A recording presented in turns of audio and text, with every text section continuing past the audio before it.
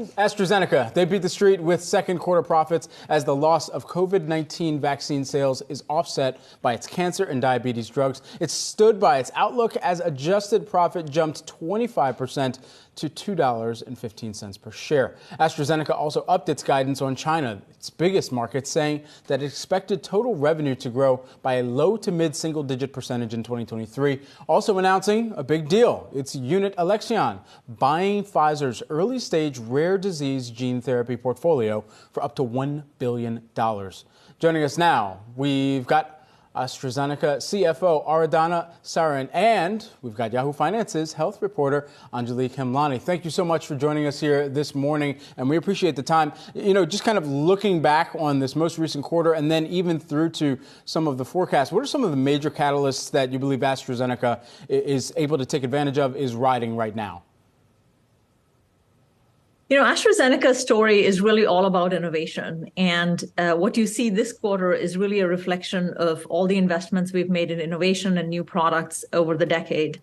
What you saw in this quarter's results, so revenue growth obviously was very strong. If you exclude COVID revenue, so on a like-for-like basis, it was 17% growth in the quarter, but it was really quite evenly distributed. Oncology grew 25%. Cardiovascular, renal, metabolic grew 18%, respiratory and immunology grew 14%, and rare diseases grew 10%. So really across the board.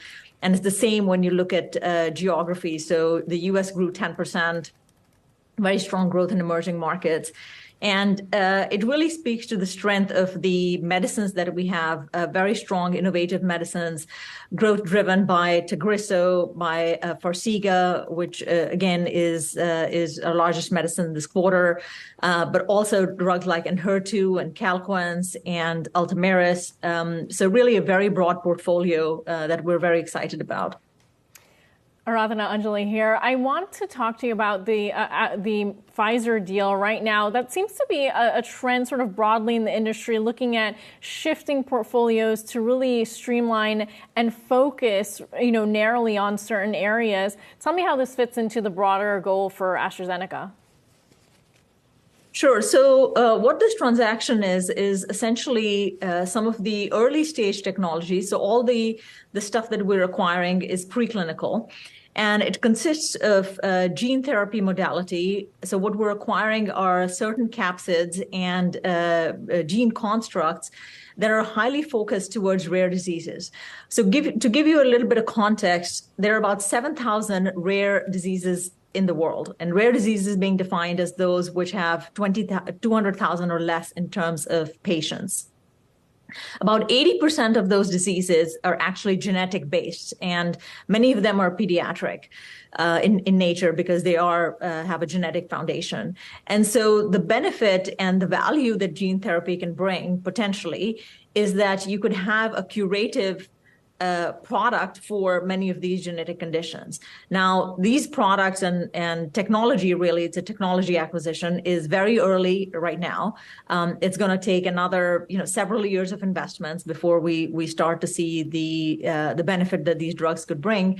But again, it's very much in line with the innovation theme, and that AstraZeneca continuously invests in new innovation and new technologies. And we think gene therapy, cell therapy, and several other such technologies will be technologies of the future, and that's why we're investing in it. Aradhana, it's Julie here. As I look through the results, which, as you said, look back at the results, what you're talking about is sort of in the future and trying to target future revenue and profits.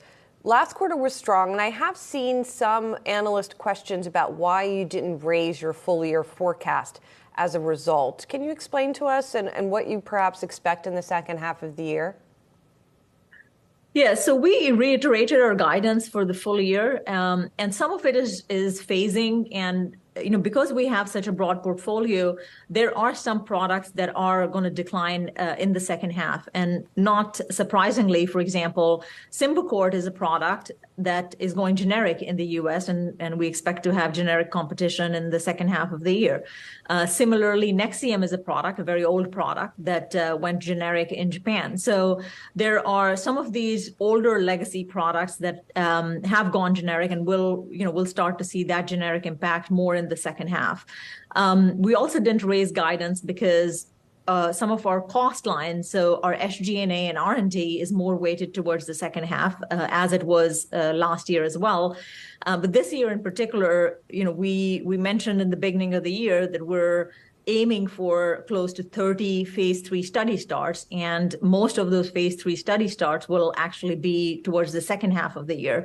And again, that will obviously be means that our costs will be higher, and therefore the impact on EPS. So net, I think we're very much on track for the full year, but there are some dynamics between the first and the second half. There's been a lot of deal making, but a lot of also eyeing kind of spin-offs, separations across your industry. And particularly AstraZeneca has been the central point of one of the most recent developments, especially within China, where we know that there have been several businesses that have either been targeted or have separated their business into different entities. Is that something that's still on the docket for AstraZeneca? And if so, what type of timeline would you be looking at? Yeah, so I know you're referring to some of the articles and rumors that came out relating to China. I mean, China is a very strong business for us. It's $6 billion business, and we are the largest pharmaceutical company in China.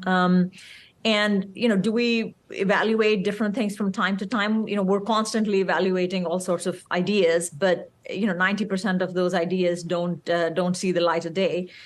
So all I'd say is, we don't comment on rumors. We're very committed to our business in China, but more importantly, we're also committed to innovation in China.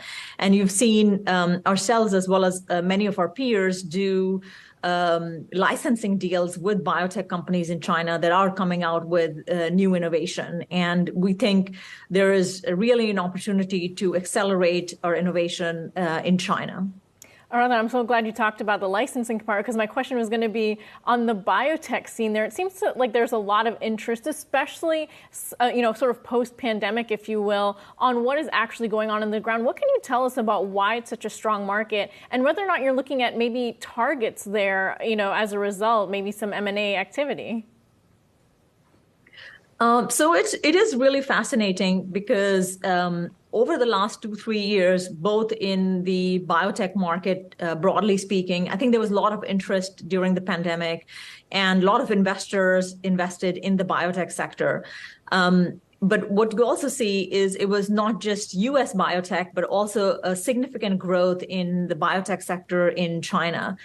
Now, all the companies obviously will not be successful, and many times in early stages there are many companies chasing the same target or chasing the same technology. So it's really being what we think we can bring is the ability to sort of pick the right targets and pick the right opportunities. And I think there's a lot of opportunities for licensing both in the U.S. and with U.S. biotech, but also with China biotech.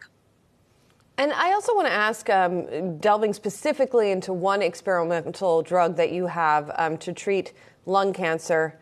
I'm not going to attempt the pronunciation, but I know that the stock went down recently when you all released some early results from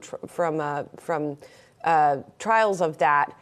Can you give an update? I know that your CEO has talked about that investors eventually are going to be pleased with the results, but how should people be thinking about the timeline and the eventual success, hopefully for you, of that drug? Yeah, so I think the drug you're referring to, in short form, it's called Dato-DXd, and the trial that we announced high-level results on was called the TROPION-Lung01 study. So this drug is actually a very innovative drug. It's an antibody-drug conjugate, and what it attempts to do is deliver very targeted, in simplified terms, very targeted chemotherapy to patients. We're testing this drug in lung cancer, but also in breast cancers and other cancers. As is normally our practice, and actually practice in most of the pharma industry, when we announce results, we actually only announce very high-level results because the results are actually embargoed and the study is blinded till we present it at a medical conference, and we will do that later in the year. So we can't share all the data around that. But the study was a positive study. We're very excited about it. This study in particular was for second-line lung cancer patients, so patients who've already failed, who were in later lines but have already failed their first-line therapies. And we're very excited by the results. And subsequently, we've also had some discussions with the FDA, and we intend on filing the study for approval. Eventually, we think this drug will have applications beyond lung cancer as well. And we're waiting to see how those studies read out. Certainly looks like a potential blockbuster in the pipeline. And finally, I know that you're not the chief, lobbyist there, but I want to talk a little bit about the pharma departure. What is it that you're looking at in terms of cost effectiveness for lobbying? Where is it that you see the potential, and where are you reallocating if not part of this trade group? So I won't comment necessarily on how we're investing, but I think there are certain elements of the pharma industry that I think benefit patients overall, and that's really what we're focused on. I think when companies come together and bring and hope to bring legislative change, it has to be sort of for the greater good, and in our case, specifically for patients. And I think when the things that we would like to see are things that support innovation, things that allow for diversity in clinical trials, things that allow for resilience and building resilience in healthcare systems. And those are the places where we are cooperating and working together with both academia as well as with governments on those types of things. Aradhana, thank you so much. Aradhana Sarin, AstraZeneca CFO, thank you so much for your time this morning. And our Anjalee Khemlani as well, of course. Thank you.